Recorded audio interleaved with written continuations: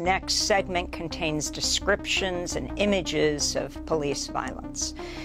We turn now to Mississippi, where 6 white former police officers who called themselves the Goon Squad have pleaded guilty to raiding a home and torturing 2 black men earlier this year, after first trying to cover up their actions. Some of the officers face life in prison.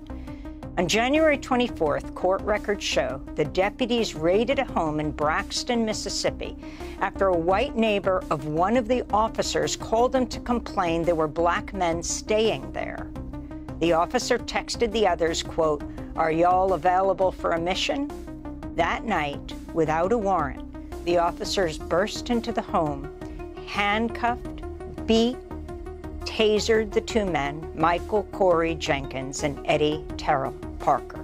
Also sexually abused them with a sex toy with shouting racial slurs. One of the officers put a gun in Jenkins' mouth for a mock execution and pulled the trigger. The bullet lacerated Jenkins' tongue, broke his jaw, exited through his neck. This is U.S. Attorney Darren LaMarca last week announcing federal charges against the former officers for the attack. But not only did they brazenly commit these acts, but after inflicting serious bodily injury by firing a shot through one of the victim's mouths,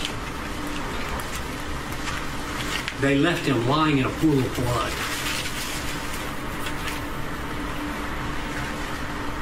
Gathered on the porch of the house to discuss how to cover it up.